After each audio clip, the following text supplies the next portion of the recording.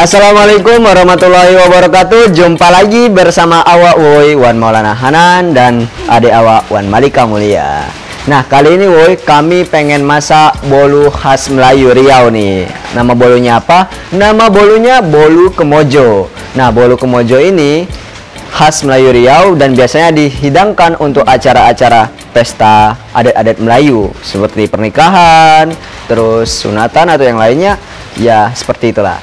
Nah, kali ini di Melayu Riau terkenal dengan nama Kemojo. Asal katanya dari nama Kamboja. Di Palembang juga ada namanya, namanya itu Kojo. Nah, kalau di Bengkulu namanya Koja. Nah, beda-beda setiap nama, tapi aslinya sama-sama kuenya itu namanya Kemojo. Nah, kali ini awak pengen masak bareng adik awak Bolu Kemojo khas Melayu Riau nih. Ini dia bahan-bahannya nih, Ada santan kental 350 ml, ada juga daun pandan yang nantinya airnya kita ambil untuk sebagai pengharum nih, Nah, ada margarin 50 gram, ada garam setengah sendok teh, telur 4 butir, gula pasir 150 gram, tepung terigu protein sedang 250 gram. Terus ada buat garnisnya nih, ada daun pandan, daun mint, stroberi 3 buah, tepung gula 50 gram.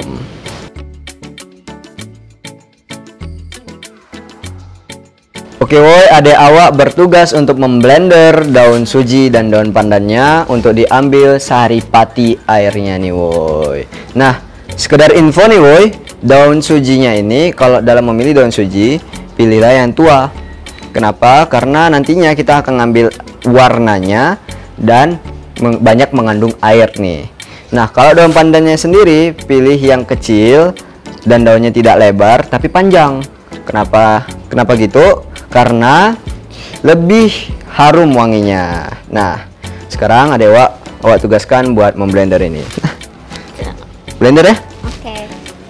Nah, dalam proses blendernya jangan lupa nanti disaring juga nih, ya. Nah, sedangkan awak bersiap-siap untuk mendidihkan santan dan melelehkan margarin. Yuk, cus lah.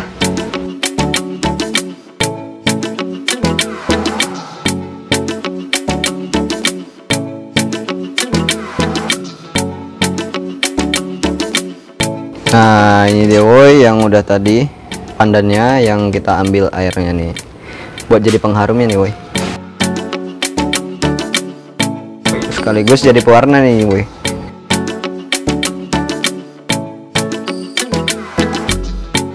Ini kita didihkan ya, Nah, nanti kalau udah mendidih kita masukkan margarin sampai mencair dan garam. Oke, ini udah mendidih, udah bisa kita masukkan margarin. Nah, untuk memasukkan margarinnya nih, kita masukinnya hanya sekedar melelehnya saja, sehingga lemak dan minyaknya ini enggak terpisah. Kenapa jangan dipisah? Karena dipisah itu sakit.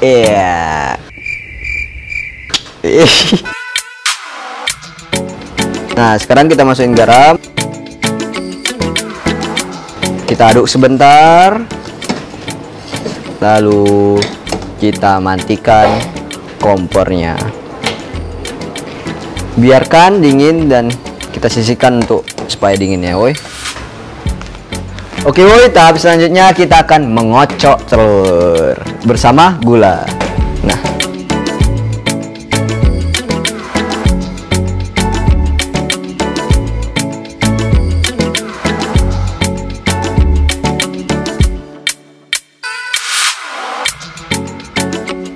Nah, mengocok telur ini cukup sebatas sampai gulanya larut saja nih.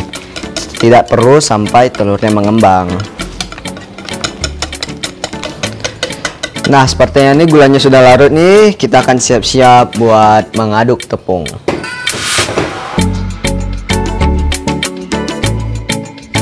Nah, kita buat rongga di tengahnya.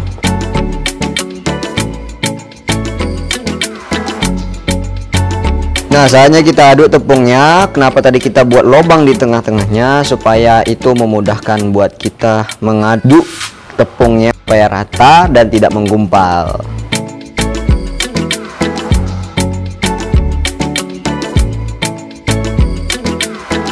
Nah, ini telur sama tepung ini udah menyatu nih, udah agak lumayan berat nih ya.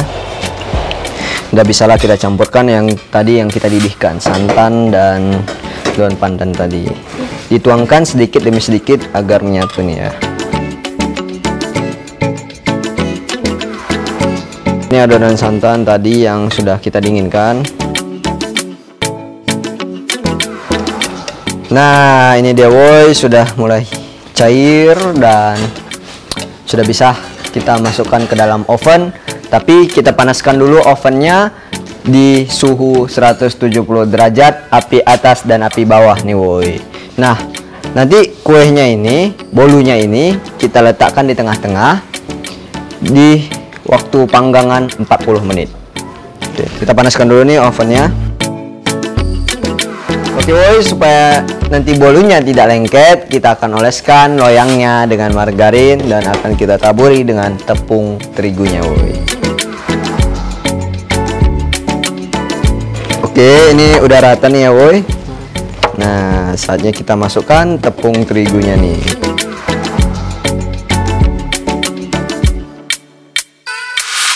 Kayaknya ini udah rata nih ya woi. Kita masukkan ya.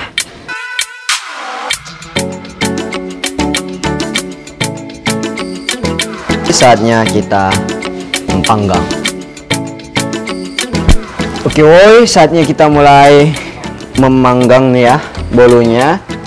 Kita gunakan api bawah di suhu 170 derajat Celcius. Nah, dalam waktu 40 menit ya woi. Di 10 menit terakhir kan api atas, tapi cukup kecil aja nih ya woi. Oke woi, ini kayaknya udah selesai nih bolunya nih, bolu kemojonya nih.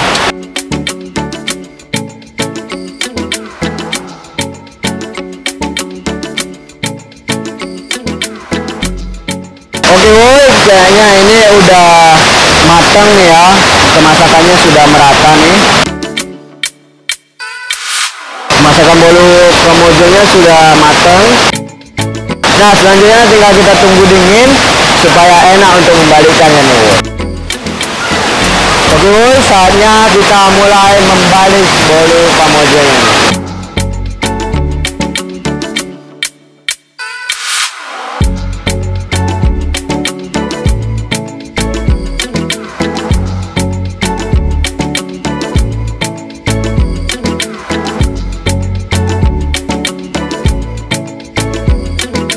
Nah, selanjutnya kita ke proses plating nih.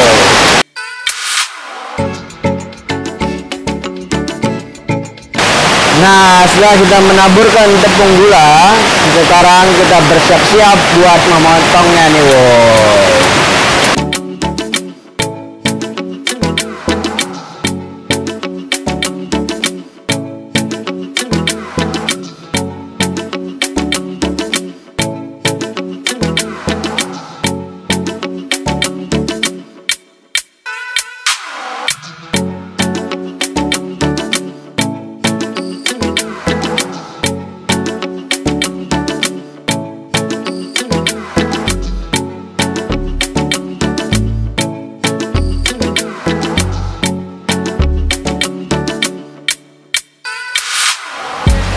Cara sudah jadi, ayolah langsung kita santap aja nih ya woi.